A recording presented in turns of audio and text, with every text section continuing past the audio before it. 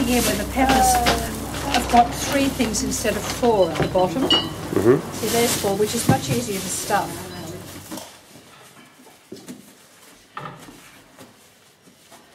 You cut it where you've got 4 bits in the bottom rather than 3, it's just easier. And try and cut it so you get a bit of the stalk with each one, which is a bit hard with this one, but we'll get a bit like that. Each have got a bit of stalk.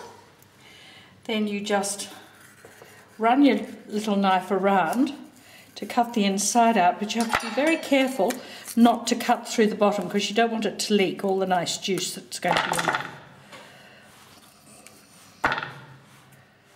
There we are, like that. Now, each pepper takes half a tomato.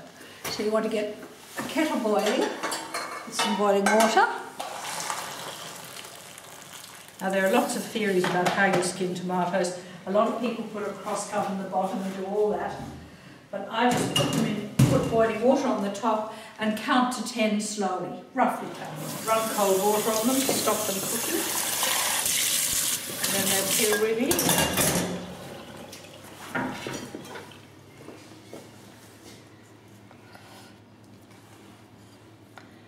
The skin comes off really easily. If you leave them too long, you lose that first layer of the tomato. So instead of a fine skin coming off, you'll take a whole layer off.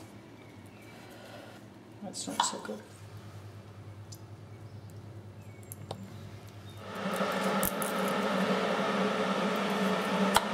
That bit of the garlic there is always bitter. It'll turn green eventually, so you want to get rid of that.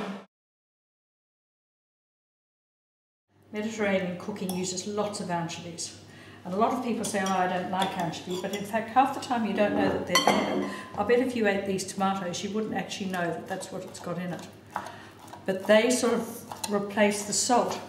So when you're doing it, you don't put salt in as well. You just put the anchovy and a bit of pepper.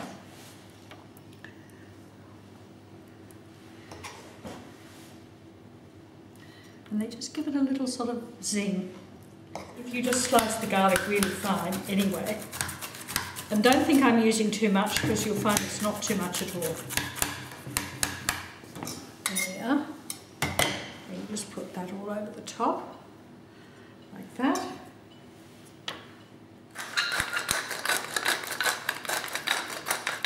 I suppose it's roughly 2 tablespoons of olive oil each pepper.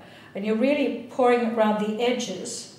It'll trickle into the middle, but you're pouring it around the edges with just a little bit over the top.